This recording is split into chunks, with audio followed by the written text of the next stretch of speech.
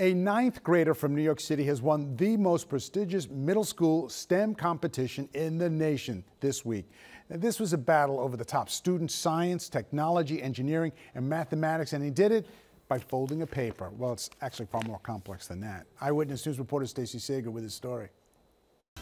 As awards go, this one was a biggie for 14-year-old Miles Wu. I was so surprised. Smiling and humble as ever after winning the nation's premier middle school STEM competition. It's run by the nonprofit Society for Science here in Washington, D.C. Wu, a ninth grader here at Hunter College High School on the Upper East Side.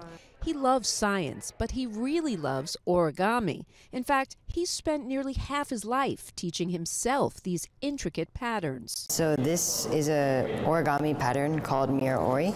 It's scale independent, so you can make it really large, and it's also material independent. And what Miles discovered after testing nearly 54 variations of 18 patterns is they're not just strong, they're insanely strong. It can actually support up to 10,000 times its own weight. In fact, I'm standing on one right now. I calculated it's the same as if a New York City taxi cab would hold over 4,000 elephants. On top of it? Mm-hmm. Putting it another way, the best model that Miles created, which actually compacts the smallest, let's just say it can hold me.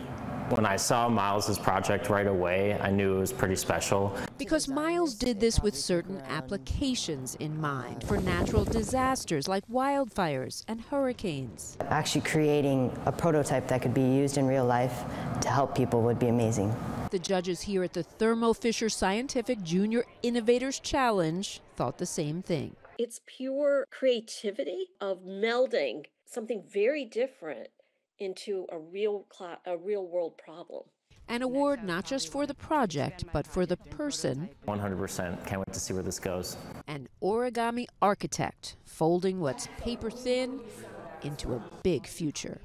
I'm Stacey Sager, Channel 7 Eyewitness News. Just remarkable.